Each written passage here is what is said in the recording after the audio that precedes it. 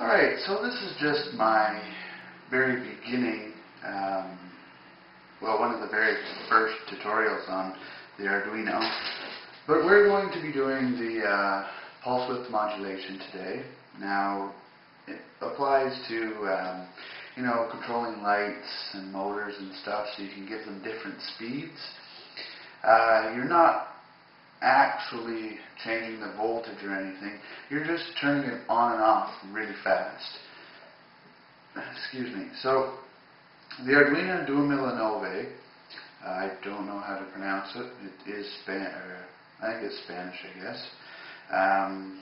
Has 6 PWM outputs. Basically, I've just hooked one up right now, but you can see on the Arduino there's a PWM on pin 3, 5, 6, 9, 10, and 11. So I've hooked one up to pin 11, and I wrote a simple program that basically brightens the LED up and brings it back down.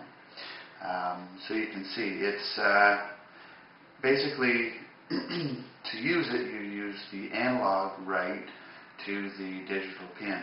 So the code is in this page, but basically I have a for loop, and I'm changing the value from 0 to 1 to 2 to 3 to 4, so it's very smooth. You can see when it's going, it's very smooth when it comes on and off.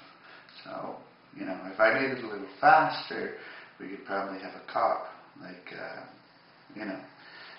siren or something. So, anyways, I haven't hooked a resistor up because these are, 1 watt LEDs, and what comes out of the Arduino isn't that powerful, but I've hooked the 2 lines on my breadboard up to the 5 volt on the Arduino and the ground, and the pin 11 up to the positive side of the LED, and then the negative side goes to ground.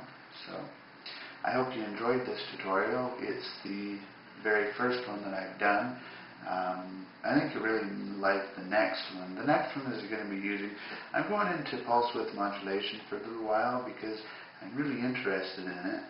So the next one we're going to have 6 LEDs, and we're going to do some fun stuff with it. So I hope to see you then.